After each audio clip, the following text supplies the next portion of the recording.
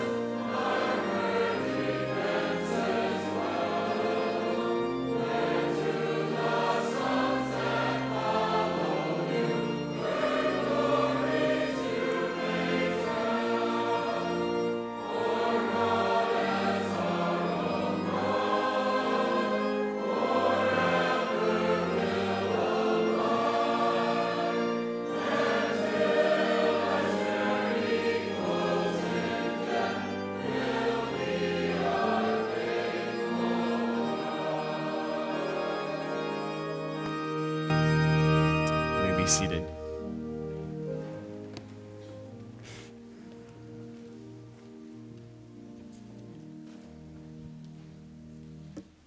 Hear now the law of the Lord our God, as it is recorded for us in Exodus chapter 20.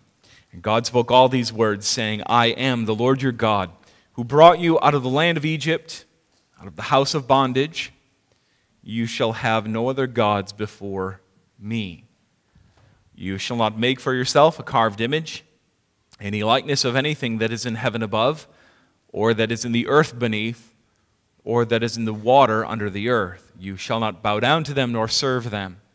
For I, the Lord your God, am a jealous God, visiting the iniquity of the fathers upon the children to the third and fourth generations of those who hate me, but showing mercy to thousands, to those who love me and keep my commandments.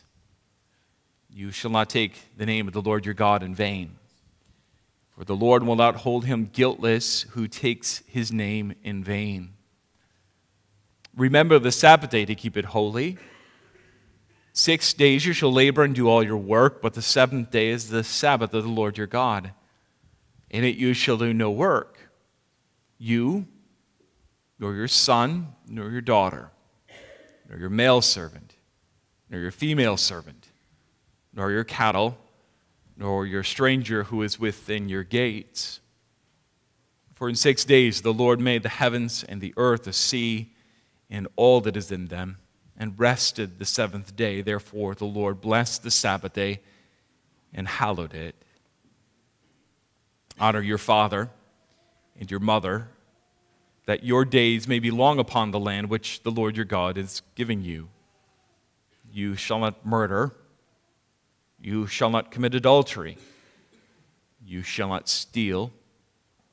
You shall not bear false witness against your neighbor.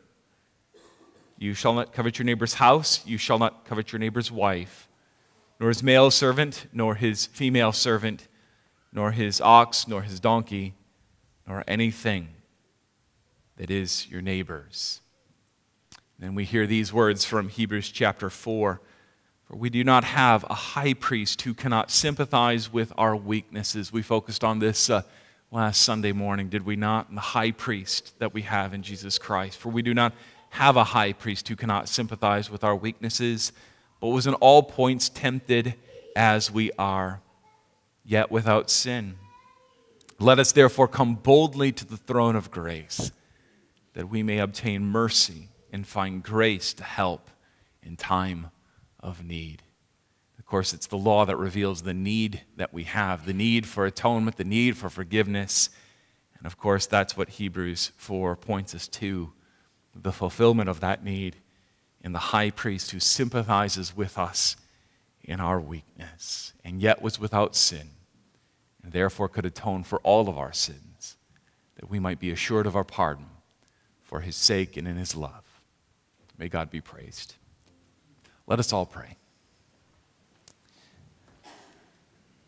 Beloved Father in heaven, we thank you for your word and for your Spirit, and for the Spirit who uses our eyes to see the rich realities of your gospel promise to us, and the sacraments that you have given to your family, the church, to the bride of the bridegroom, the Lord Jesus Christ. Father, we confess that it's because we are weak that we need to see these things. When we were little children, we needed things to see, to learn lessons, because of the weakness of our minds. And Lord, because of the slowness of our hearts, we need the sacraments. We thank you, Father, that you have dealt with us according to our need, that you have not mocked us in our weakness, you have not cast us off in our weakness, but you have said, in your weakness I will give you sight. Due to your weakness, I will show you something that you need to see and apprehend. And so, Father, we thank you that, again, we can witness the waters of baptism. And know, Lord, that even as we have been washed with this water when we were baptized, we know, O Lord, by faith that we have been washed by the blood of the Lord Jesus Christ. That our problem is that we are unclean. During the week, O Lord, we pick up stains from our workplace and we try and scrub them off. And no matter how hard we try to scrub them off, we cannot. What a beautiful illustration of sin. That no matter how hard we try to make ourselves clean, we cannot make ourselves clean. But what we cannot do, you have done for us in your Son. And so we bless you this day for the promises that you have made that are yea and amen in Jesus Christ. And we thank you, O Lord, that in Jesus Christ you love believers and their children. And so, Father, we thank you for the blessing that you have been to Joel and Sarah Lynn in their relatively short marriage. And you have blessed them already with this child. You have blessed them already, O Lord, to see and know a love that is outside of them. We pray, Heavenly Father, that as they live out their sacrificial love for Alicia, Renata, and all the other children that you may be pleased in your providence to give them, help them, O Lord, to have the strength and the fortitude to be faithful and diligent. In a world that is becoming increasingly militant against the gospel, and a world that is increasingly unfriendly to the truths of your word and the people who would confess them. And so give them strength. Give them courage. Courage to believe that you are on the throne and you will faithfully bless the means that you have called your people to use to raise up children in the fear and the admonition of the Lord. Father, we pray that this day you would not only remind Joel and Sarah Lynn of what you have just done, but you would remind each and every one of us of the promise that was made at our baptism by you to us. And that we would hear that profound word of application that we heard in the form for baptism, that in every covenant there are two parts, and that we are called to respond to the promise of the covenant by faith.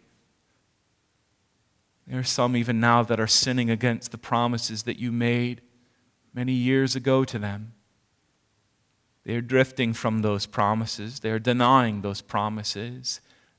They're rebelling against those promises. They're living fast and loose in light of those promises.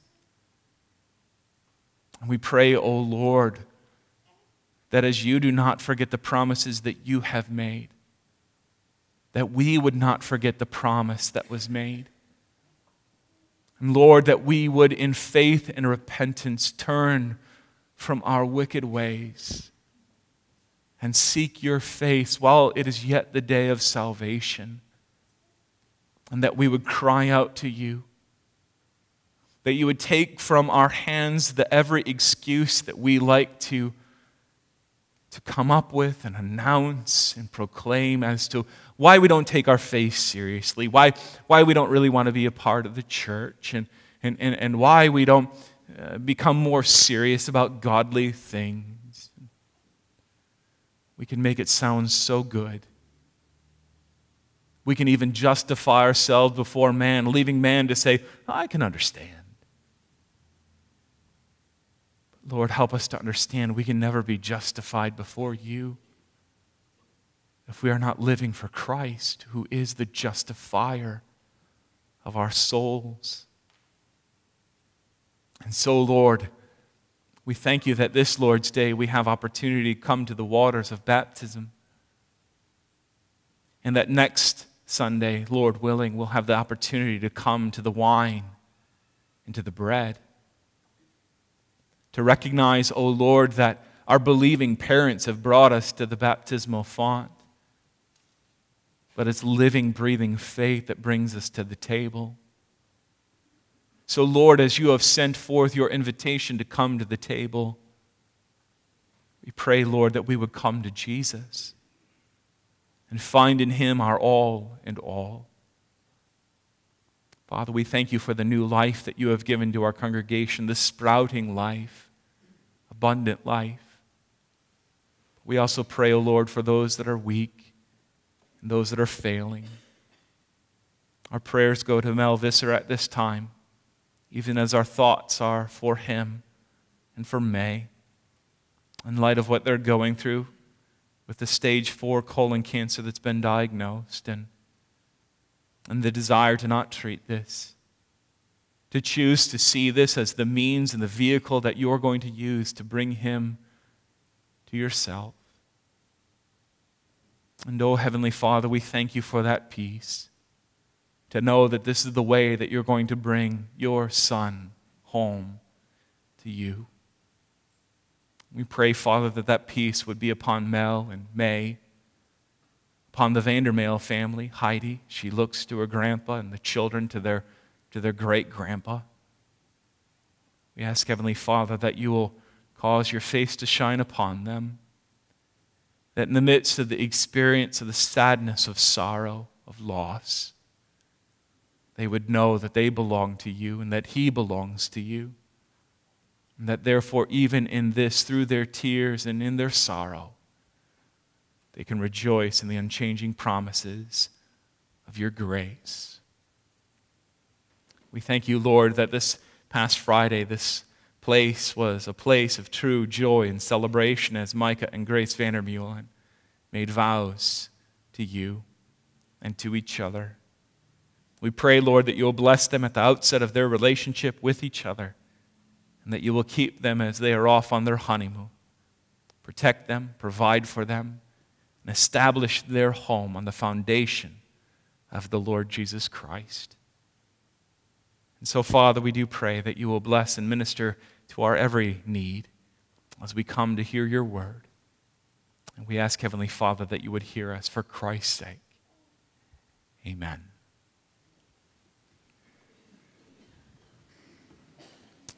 Turn now your Psalter hymnals to Psalter number 175. Psalter number 175. Let's rise to sing the three stanzas, 175.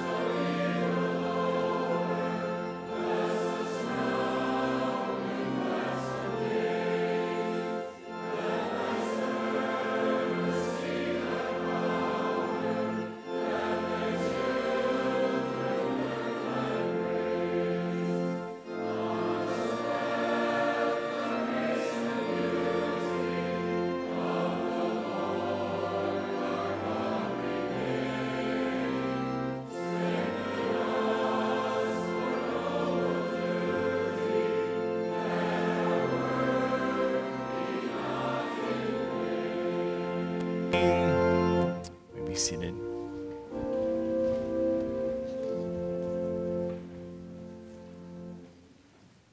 Turn with me now in your Bibles to 2 Chronicles chapter 7. 2 Chronicles chapter 7.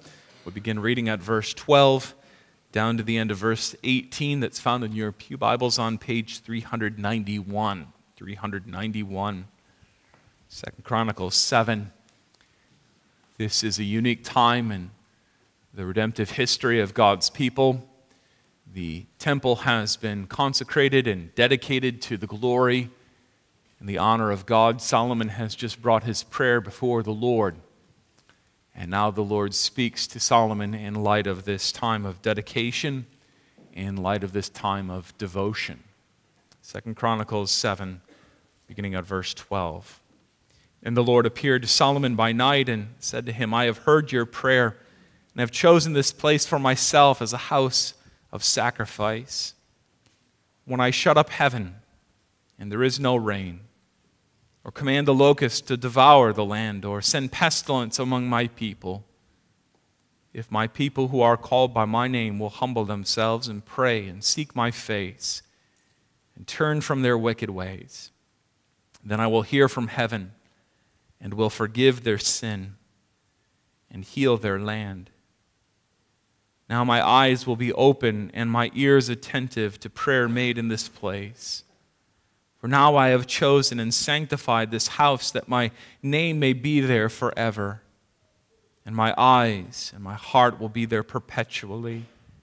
As for you, if you walk before me as your father David walked, and do according to all that I have commanded you, and if you keep my statutes and my judgments, then I will establish the throne of your kingdom as I covenanted with David your father, saying, You shall not fail to have a man as ruler in Israel. Thus far. Let's ask the Lord's blessing. Let's pray. Beloved Father in heaven, it is our prayer now that as we come to this lesson on prayer, that we would recognize the fulfillment of this passage in the Lord Jesus Christ, that He is the one who has tabernacled among us, that through Him we meet with you, and through Him we have confidence that you will hear our prayers and answer them, not because we have come into a particular building, but because we speak in the name of the one who is our high priest. We speak in the name of the one who is the one tabernacling among us. We speak in the name of the Lord Jesus Christ. And so teach us, O God, what it means to be a people of prayer. We ask this for Christ's sake. Amen. I do not always have special sermons in light of baptism. It seems that the baptisms that we have in our congregation normally take place in the midst of some sermon series that I happen to be finding myself in, or that we happen to find ourselves in. And while we like to try to bring that into the particular sermon, or how the Lord usually providentially has something to say to us through whatever text it happens to be about baptism, ordinarily we don't have special sermons related to this. Now, in God's providence, we're not in the midst of a sermon series right now. And so we can perhaps pause in a way that we don't always or ordinarily pause and reflect on what it means to raise children in the fear and the admonition of the Lord. Maybe you're thinking to yourself, well, then why didn't you pick a passage that relates to the training of children, the fear and the admonition of the Lord? Because if we're just going to free text this, if we're just going to look at any passage that relates to the raising of children, you could think that you could find perhaps a better passage than this. There are, of course, many passages that relate to us, the practical ways in which we're to raise up our children. There are many passages that we can focus on. You think of Deuteronomy 6 and how we're called to train up our children. And how when they rise in the morning, when they go to bed in the evening, how we are to surround them in a context that is covenantal. There are many questions that relate to how shall we raise our children in the fear and the admonition of the Lord. And while Scripture, to be sure, is filled with many of these lessons, even after we have looked at these lessons, we're still oftentimes left with questions, if not more questions, than we began with. Am I driving my child away by the way that I'm raising them? Am I taking these points and drawing too hard and fast a line? Am I being too soft? Am I doing things the right way? Am I doing things the wrong way? Maybe I'm doing things the right things, but I'm doing them in a wrong way. You know, if you've raised children, if you're raising children, you know that you're constantly plagued with these questions. And even after your children leave your home, you're still asking the questions, aren't you? Because you're still saying, did we do it right? Should we have done things differently? I don't know that we did the right thing. Maybe now that's why they're doing what they're doing. That's why they're going where they're going. And that's what brings us to this passage. That's what brings us to prayer. Raising children unto the Lord makes you feel uniquely weak. And your weaknesses are uniquely exposed when you're raising children. It's very easy for young married couples that don't have children or even have young children to start pontificating about all the great principles that you should be living by, but they know nothing of what it means yet at this point to raise children, and how the raising of children uniquely exposes your weaknesses. And that's why, above all, God has given us, through His Son, this gift of prayer to fulfill our great vocation within the church, to raise up children in the face of our weakness, to raise them up to fear the Lord. And if there's one thing that you know as parents, you know you need prayer. More than 12 steps to raising some happy, giddy little child. You need prayer. As I was thinking about this, I was thinking about the fact that it's funny when I think it, maybe it's just because we had 4 boys. I think it also relates to daughters. I think it's probably going to relate to your daughter too, as I think already she's developing into daddy's girl, and daddy likes to be out in the yard. But one thing you think about when you think of children is, how in the world can they make their knees holy on their pants, and we just bought them? There seem to be unique wear patterns to youth, and it's on the knees of little children. Like, come on, you got to be kidding. I just bought these pants for you, and already you've worn holes in them. The unique wear pattern of youth. The uniqueness of youth is you see it oftentimes in their knees. You know where I'm going, if we can use that as a metaphor. What's unique about raising children is that there should be a certain wear pattern for those raising these boys and raising these girls. And that unique wear pattern is seen on our knees as we realize with all of our weaknesses, okay, you've shown me all these principles, and I see these principles, I get these lessons, but now pray. Because that's how you show what it means to be a mom and a dad. Because a son and a daughter, you're going to your father, I don't know how. I mean, yes, God, you've shown me how, but God, I don't know how. I feel like I'm at my wit's end. Teach me. If you don't have the wear pattern on your knees as a parent, well, may the Lord bless you even now and encourage you even now as we come to look at this lesson of prayer. And I know that it's unique, and I know that it's uniquely linked to the dedication of the temple. But in this, we see something beautiful about the anatomy of prayer and how God would have us to pray and take those weaknesses that we feel and recognize every single day, and what it means to bow before the Lord our God, believingly clinging to the promises He makes to us in prayer. And so 3 things that I want to look at with you this morning. The time of prayer, as the text outlines for us, 3 ways in which the Lord calls us to prayer. And then second of all, the posture in prayer. As we, beginning at verse 14, look at the 3 ways in which there is a kind of posture to prayer. And then finally, the commitment to prayer. And there too, 3 subpoints from our text. 3 ways in which the Lord commits Himself to the prayers of His people. But first of all, the time of prayer. And the thing that we recognize from our text is that God is the one who calls us to prayer. God is the one who says it's time to pray. The funny thing is that we don't always like the way God calls us to pray. We don't like the way God says to us necessarily, it's time to pray.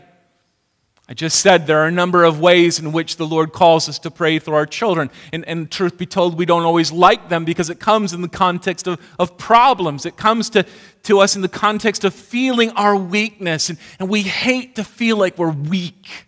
We hate to feel like things might be out of control in our lives. But God says, that's the exact thing that I use to bring you to me in prayer.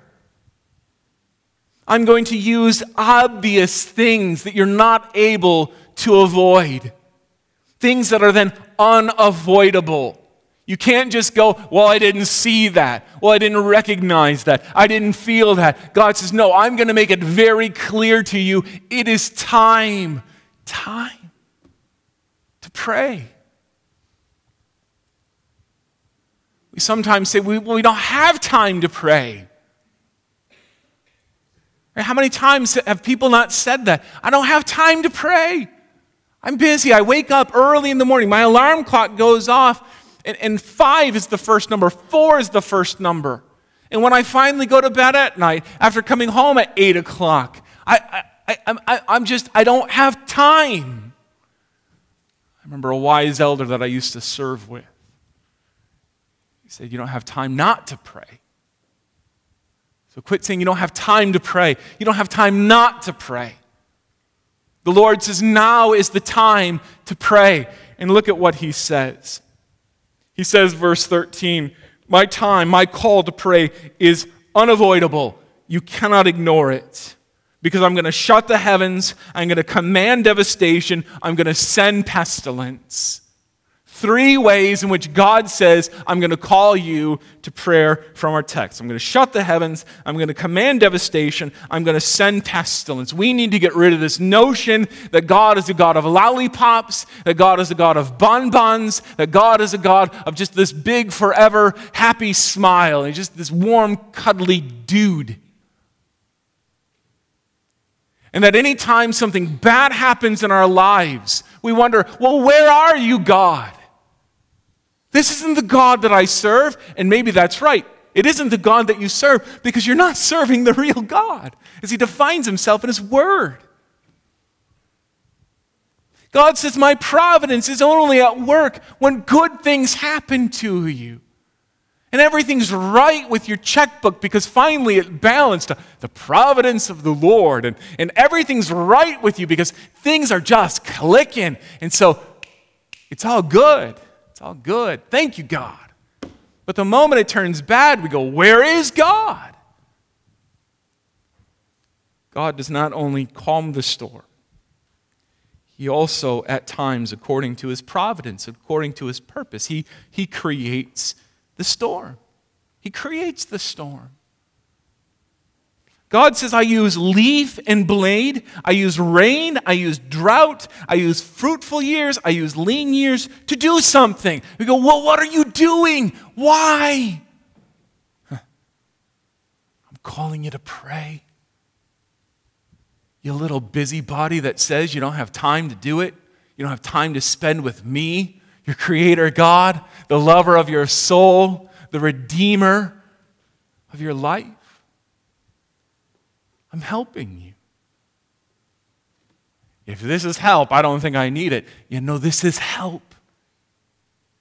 And you need it. God says, I am the one that calls you to pray, and I use these means to bring you, to summons you to prayer. To open up your eyes to who you are, so that you would not ignore me, but confess me. So 3 ways that he says that he uses to call us to pray, to open up our eyes. He says, look around you. Look at what's going on in the business world. Look at what's going on in our culture. Look at what's going on with our weather. Look at what's going on with the government. Look at what's going on in the church. Look at it. Own that I'm sovereign over it. And pray. Look what's going on in your family. Recognize what's going on in your family. Confess that I'm sovereign even over that. And pray. It's time to pray. Second, the posture in prayer. The posture in prayer. And here too we see 3 things. We saw 3 ways in which the Lord uses to summons his people to pray, to call his people to pray. It's time to pray. The posture in prayer, we see first of all, the posture in prayer is humility. If my people humble themselves. Arrogance is not befitting of a Christian. Because a Christian realizes in so many different ways and has revealed to him in so many different ways that he is weak. We are not strong. Arrogance pride, there is no place for it in the Christian life. And it is impossible to come to God in believing prayer and expect to be heard if we come with arrogance, if we come with pride, if we come as Teflon men and women. Everything's deflecting off of us. If my people humble themselves, the posture in prayer, first of all, is humility. But look at what the Lord calls us to be humbled by, because, right, it comes in the context of the time in which we're being called to pray. So it comes in the context of what? It comes in the context of there not being clouds or there being clouds. It comes in the context of there being a lot of rain or very little rain. In this case, very little rain. There aren't a lot of clouds right now. Something as simple as the lack of clouds. The fact that God says, I'm not going to let it rain. Something that we take for granted. We say, well, God's not going to let it rain. Fine, I'll turn on my sprinkler system. And I'll just bump up the percentage a little bit more. I'll flip it up to 110% or 130%. Aha, take that. No rain? I can make it rain myself. And he says, I'm going to really humble you. That there is no bumping up the percentage or flipping on the little rain gauge in your garage that you're going to make it any better. I'm going to humble you with something as mundane as a billowy cloud or the lack thereof. How else is the Lord going to humble his people? Through locusts, bugs, right? Things that we would take for granted, call them insignificant, right? Big deal. A bug on the outside, the locust, or a microscopic bug on the inside that you can't even hardly see, or you can't see, hope you can't see it with the naked eye. Something insignificant to humble you. See, the question of the text is this: will you recognize that posture to your life, to your living, to your prayers? If my people humble themselves, recognizing that we have a propensity to arrogance. If my people will humble themselves, if they'll get off the high and mighty ground of the proud and the boastful and humble themselves and say, yes, Lord, you use weak means to reveal how weak I am. Second, be humble. Pray and seek my face. I linked those two together. Pray and seek my face. He uses ordinary means for us to look to him. It's one thing, though, to be humbled. It's another thing to take that humility and look to God. And look to God. The temptation here is to only look for rain in the forecast, or it's to figure out ways how to get rid of the little critters because they're making a mess of our fields, or it's to look for a cure to be found.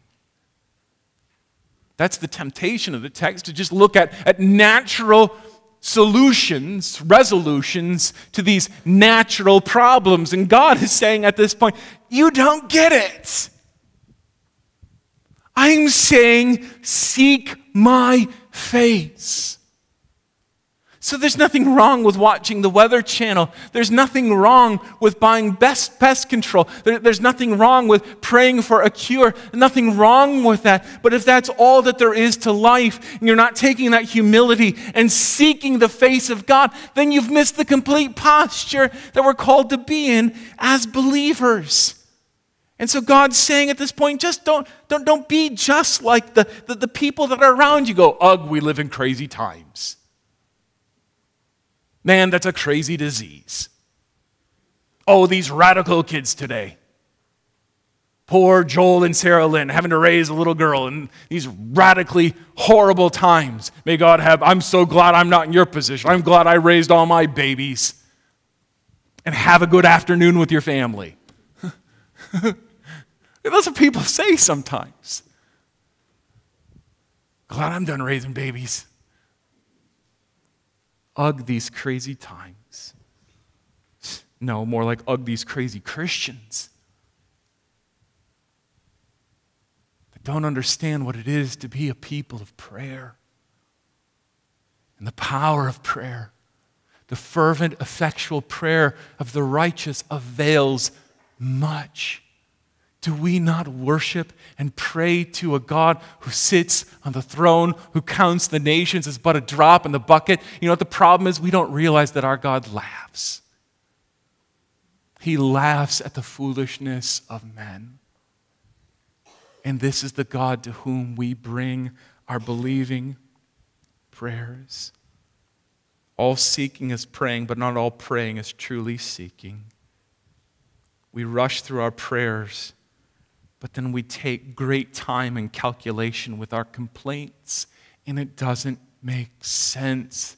This ought not to be. We ought not to be better complainers about current events and the current young people than we are prayers for what's going on in this world in which we're called to shine with the light of God's word. Third, turn from your wicked ways. If my people would humble themselves, if they would pray and seek my face and turn from their wicked ways, God uses these natural acts of providence to reveal deeper spiritual issues. He uses his providence as cold water on our faces and he says, wake up. Which is to say that prayer is not simply, all right, everyone, fold your hands, close your eyes, it's time to pray. Prayer is our commitment to God that we will act. Prayer is coming before God, our God, and saying, God, we covenant with you. We promise to you, we will act. In light of all that we see, we want to respond. We don't want to be passive. Prayer is not passivity. Prayer is activity.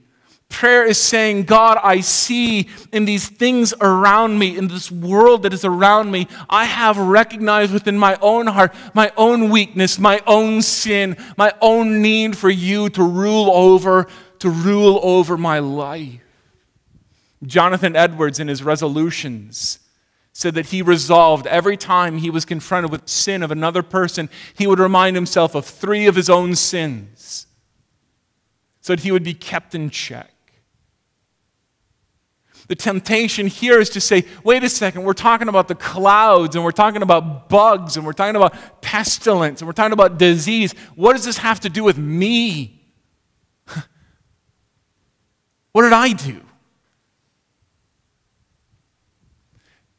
The Lord says, if you take these things and realize that we are all together called to turn from our wicked ways, that we see what's going on in the brokenness of the world, brokenness from sin, and we realize there is no greater sinner than the one who's standing before you right now. Then take this call to remember your weakness and turn from your wicked ways. We can be so slow that we need big lessons. And God says, I'm going to put big lessons before you in your family as you raise your children, in the world as you seek to live in this world but not be part of this world.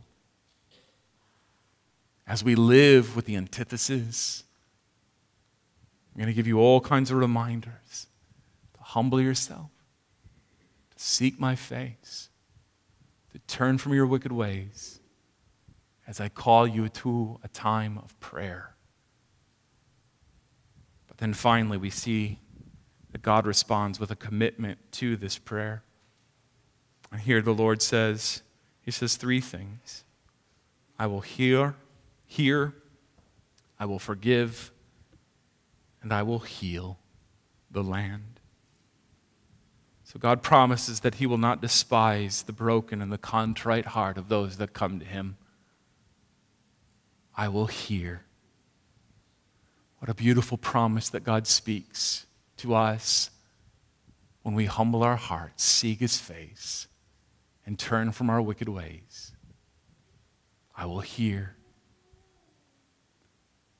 I promise I will listen. No matter who you are, I will listen. Sometimes it's interesting in homes where you have older children and you have younger children. Sometimes the older children will begin to despise the youthfulness of the younger children as though the older children were never younger. You realize they're acting the same way you used to act. You do get that. No, they don't get that. Why are you letting them act like that? Why are you letting them sound like that? Why can't they be more like us, right? Because they're my children. And I hear the needs of all my children.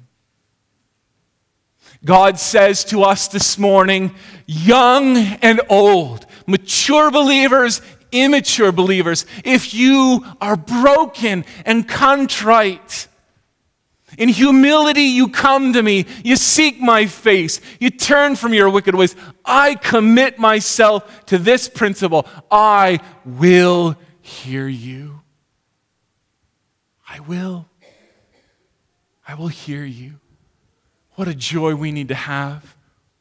As the Lord this morning through worship makes that wall between heaven and earth translucent, and we begin to see the joy of heaven that awaits us, that we have a Father who hears us, and now by faith we're beginning to see the God who's on the throne that hears our prayer. He says, I hear you. I hear you. We cry out from a distance. We're downstairs. Mom! And we say, what? Come help me. Hear. God says, I will hear. He says, I will forgive. Second, I will forgive. I commit that my response to confess sin will not be mockery. If you come to me and have exposed before me the weakness of yourself, I will not laugh. Recently, I had to go to a doctor. I'll spare you all the gory details because this could get a little iffy as I tell this illustration. But I was at the doctor. There was a nurse there, and he said, well, you're going to have to take off your shirt. At which point I said, I'm not taking off my shirt in front of you two. It's never a comfortable thing to be exposed. And by nature, despite what you see when you go to the beach, by nature we have a desire, don't we, to be covered. Ever since the fall, God made us as a result of the fall with natures that have this need to be covered. With a desire that we say, I don't want to be exposed. I don't want people to see me. And God says at this point, first of all, when I say I will forgive you, know this, I am not laughing at what I see. I will not mock you for the weakness that you have. And we're not just talking about flab on the sides of our bodies now. We're talking about the sins of our souls. He says, I will not laugh. But second of all, he says, I will satisfy the desire that I gave you in the fall, that need to be covered, the longing to want to be covered. I'll satisfy that. I will forgive. Here they are dedicating this temple, and God says, what? It's through this temple that I will point you to the way in which I will cover you. And that's what we saw this morning, the water. We come here with a need to be covered because we're all exposed. And God says, here's the covering that you've been longing for. The covering that in shadow form the temple pointed to. This house of sacrifice it pointed to. It pointed to the greater Lamb. The covering of the blood of Jesus Christ. If you humble your hearts, you seek my face, you turn from your wicked ways, I promise I will heal, hear, I will forgive, I will cover. And he says, lastly, I will heal the land. Now, when you look at it, that looks relatively mundane. Oh, that's right. I forgot we're talking about the healing of the land. We began with the problems in the land, and we're ending with the healing of the land. You almost go, wow, this is so profound that you, great God creator, would hear me and that you would forgive me. And then introduced to something as mundane as the healing of the land, it almost seems superfluous now. Well, I don't know that I really even care about the land because you love me. But the Lord says, no, I'll heal the land. Because I will take care of even those things, the simple things. Yes, simple. This is simple to God. If God can forgive us of our sins, then it's simple for him to heal the land. If God can forgive our sins, it's a simple thing to say to the paralytic, stand up and walk. If God can forgive us of our sins, he says, I'll heal the land. Because God's point was never one to punish the land. The land didn't do anything wrong in the first place. But the point was to wake up as people. I will heal the land and take care of all of your needs. The profound ones, the spiritual ones, but also the material ones. I'll provide for you materially as well. And I will heal the land. This morning, God has called us to prayer. He's calling you, Wordings, to prayer.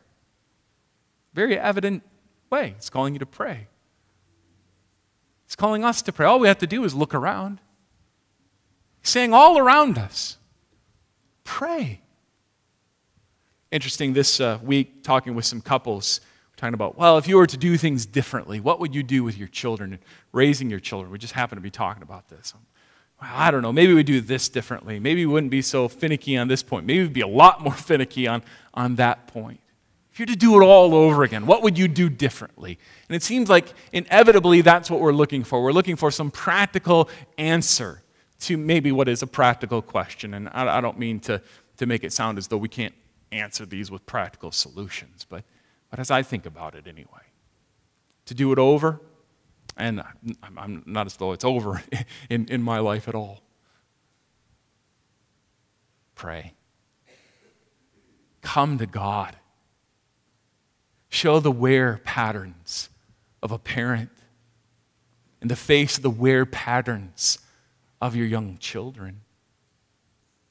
Be committed to praying to the God who says, come boldly before the throne of grace. Have I not given you a sympathetic high priest who was tempted in every way, yet was without sin? Joel, Sarah Lynn, be committed to prayer. You're at the very beginning. Be committed to praying,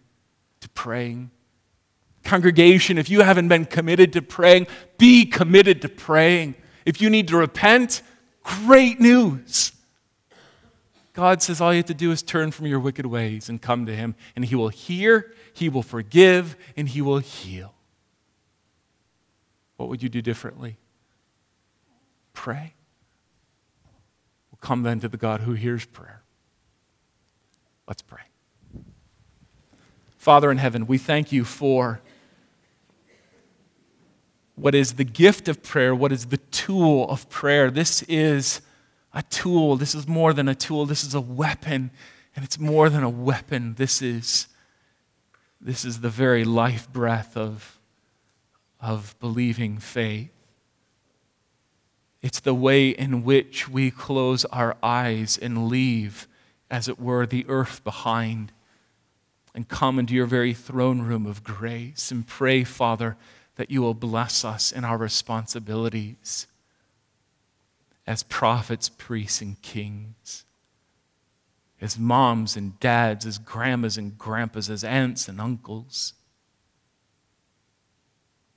Father, we pray and ask that you will use this, your word, to show us what it is to be a praying people. Some of us spend very little time on our knees because we say time is so very, very precious. It is. Therefore, Lord, help us to understand that we don't have time not to pray. Father, we pray that you will bless us as a congregation, that we would bathe everything that we do in prayer, that we would consecrate it in prayer, and recognize, O Lord, that unless and until we seek your face in prayer, your blessings will not flow. And so, our Lord and our God, we thank you that you have covenanted yourself. You have made promises to your people that you will hear our prayers. You will forgive our sins. And you will take care of our daily needs and wants. So thank you, Father, for this important lesson. And now, Lord, as we go and seek to live this Christian life, may you receive all of the praise, world without end, for Christ's sake. Amen.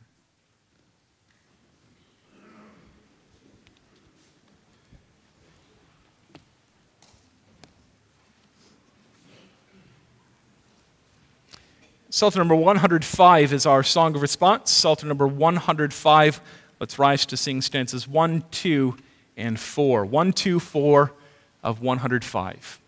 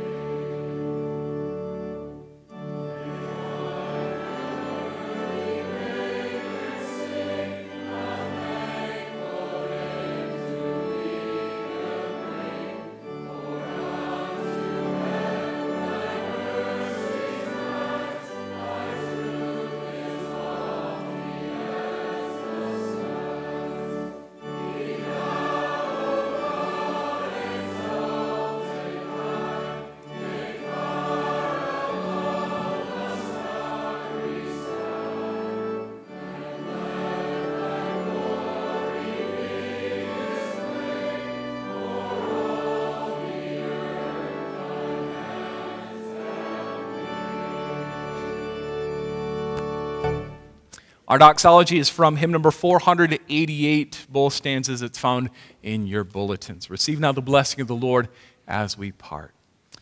May the God of peace, who brought up our Lord Jesus from the dead, the great shepherd of the sheep, through the blood of the everlasting covenant, make you complete in every good work to do his will, working in you what is well-pleasing in his sight through Jesus Christ, to whom be glory forever and ever. Amen. Thank you for joining us for another broadcast from the Bethel United Reformed Church. It's our privilege to bring these services to you each week as we seek to help you grow in the grace and knowledge of the Lord Jesus Christ. If you'd like to learn more about us here at Bethel, we'd love to hear from you and introduce ourselves to you. You can join us for Sunday worship at 9:30 a.m. or 5:20 p.m., or you can read more about us on our website at jenisonbethel.org. We trust that the Lord has fed you with His word in this day. May you now, therefore, go in His peace until He brings us together again.